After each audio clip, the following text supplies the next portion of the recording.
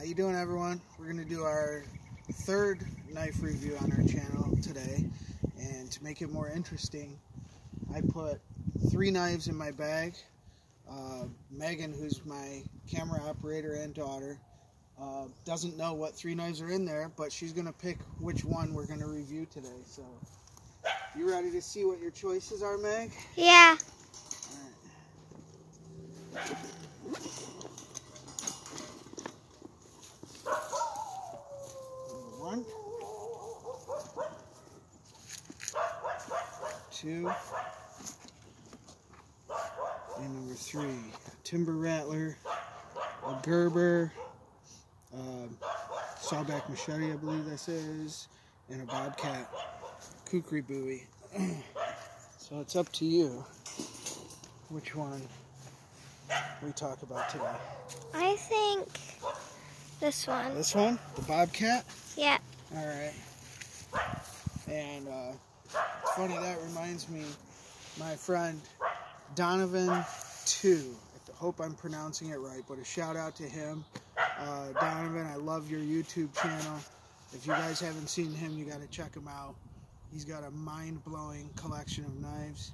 Every time you think you've seen every knife out there, he'll show you another one that you've never seen before, and it's amazing. But he just gave us a look at this knife a couple days ago, and so I guess it's fitting that Megan chose this one. This is from Bobcat, and mine's not perfectly clean, but this is, I think they might market this as a Kukri.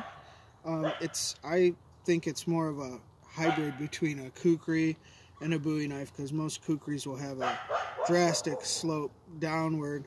This one just has a gentle downward slope, and I don't know, this one also kind of just reminds me of something almost fantasy, like elven type of a weapon from Middle Earth or something like that. But this is D2 steel.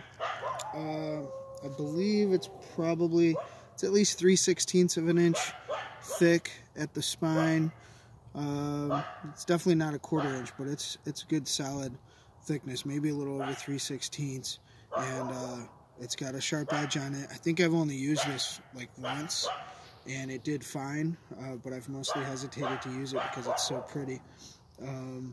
The handles, I know Donovan in his video just said what the handles are made of. Can't remember if it's G10 or something, but like I do with most of my knives, I've got some athletic tape wrapped around just to give it a little bit better grip and reinforcement and everything. But the handle on this is great, and I guess we'll mess around with it a little bit. If I didn't already say, it's made by a company called Bobcat, and also I learned from Donovan that that's a South African company, which is cool. I didn't know that before I saw his video today. So let's see, why don't we do a little splitting? We'll split this piece of wood and then maybe do a little bit of chopping.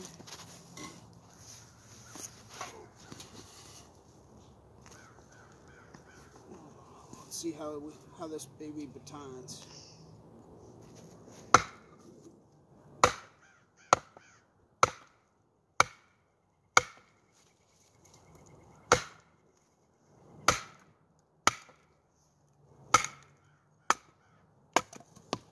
That's good solid wood right there, but not too much problem getting through it.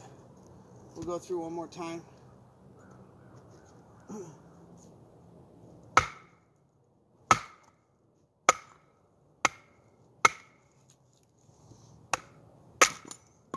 No problem.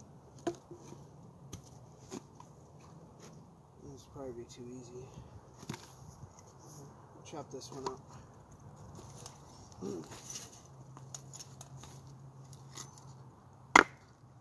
Look at that bite.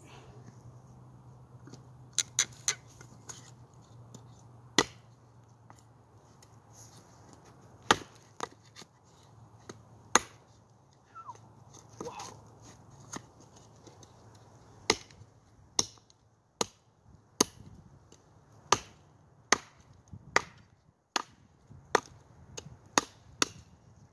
We're going through quickly.